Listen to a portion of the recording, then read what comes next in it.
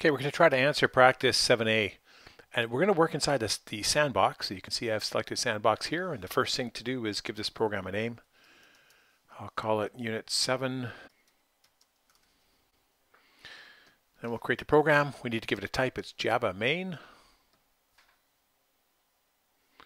You're probably not going to have all this stuff inside of here. You might just have something that looks like this.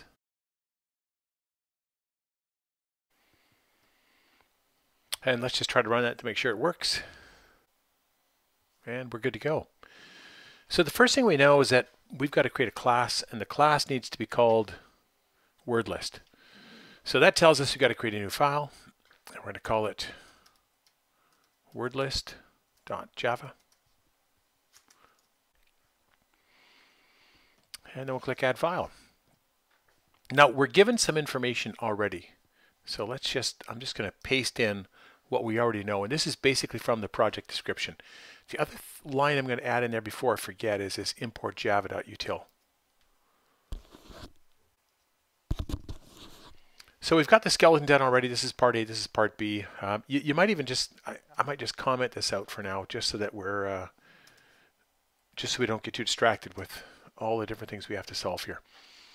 If we try to run this at this point, if we save this and try to run this, it's probably not going to run. We're going to have some errors here. Yeah, we're missing a return statement. So we'll come back to that, and I guess we could just do this. Okay, it's an int. I guess we better return 0. So how do you even know where to begin? Well, okay, part A wants us to write a word list method num words of length. Method num words of length returns the number of words in the word list that are exactly 10 letters long or some number of letters long. So to do that, we got to kind of build up our program first. And so I'm going to get rid of this line, and we're going to start writing what we need to have in here. Okay, so we've made a new array list object called list. And we should add some values to that.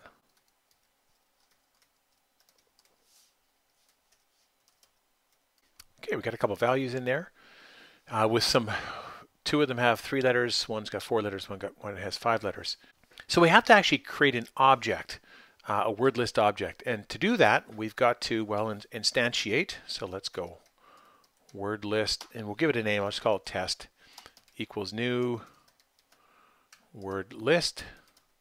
And what will we be sending into that? Well, we're going to use as an argument that list that we just created.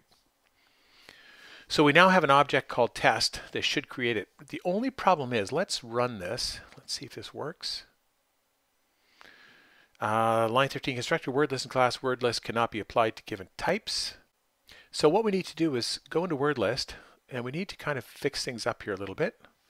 Actually, before we do anything else, probably what we should do is build a constructor inside of our class.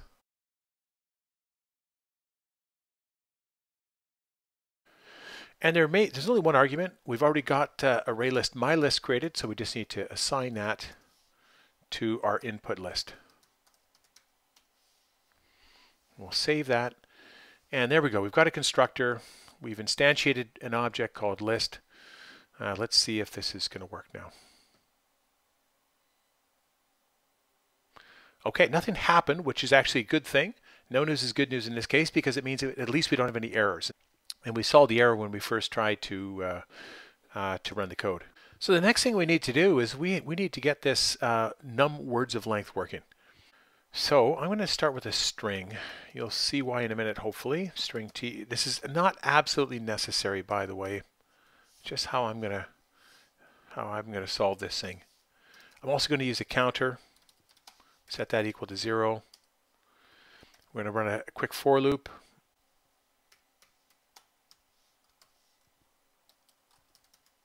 Okay, so what are we doing here? Well, we're going to initialize I, which is essentially our counter inside of the loop. I will count up until it hits the size of this list, my list, and we'll increment each time that we iterate through the for loop. So inside of this, what are we going to do? Well, first thing we're going to do is set t equal to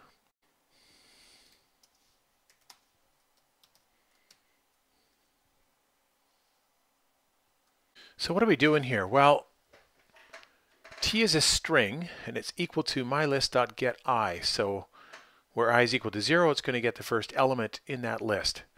And if we go back to it, the list that we sent in, what it should do is get the value 1, as in ONE. So it's going to assign that to T. Then it's going to check the length of T to see if it's equal to len. There is a problem here though. Well, let's just run the code and see if we get an error. Yeah, we do have an error. Incompatible types. Object cannot be converted to string. So what we're trying to do is we're trying to extract the string from an object here, which returns still a type object. So what we need to do is cast this to string.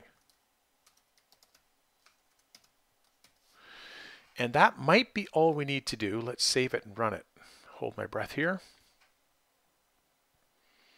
Okay, it's still not happy about something. Missing return statement. Yeah, of course it is. So we're going to return count. And let's try running it again. Okay, not bad. Let's just do a little test here. We're just going to output that just for fun. I'm going to save it. Now it's still not going to work, and hopefully you see why this didn't work. We've got all this nice code inside num words of length. It looks like it should operate, but the problem is we haven't actually invoked that method. So we need to do that now. So we go test dot, and then we type the name of that method, num words of length. And let's put the value 3 in. We know there's 2 words in there that have that. So we should see the number 2 if we're lucky. Oh, look at that. It worked. Okay, not bad. That's one down. Now, we could actually go back and do some work on this. In fact, we could get rid of this line altogether. I'll just comment it out. And we should also be able to combine these 2 lines into one. So I'm going to comment them both out. And then what I'll do is go like this. Start by copying this line.